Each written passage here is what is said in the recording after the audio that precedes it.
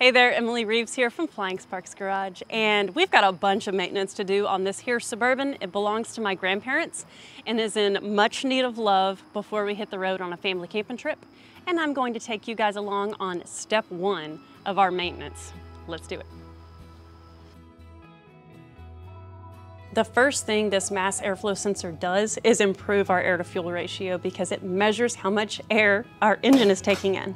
And the right air-to-fuel ratio enables the fuel to burn at maximum efficiency. This is such an easy job to do. The can actually says it takes 10 minutes. I think it could take less than that, and I think it's rather satisfying. All you have to do is remove a couple of hose clamps, unplug your MAF sensor, remove the sensor from your intake tube, and get to cleaning. Be sure to wear your safety glasses in case some splashes. And away you go. Keeping the mass airflow sensor clean as it measures air improves the air-to-fuel ratio, and this will help keep this engine more efficient.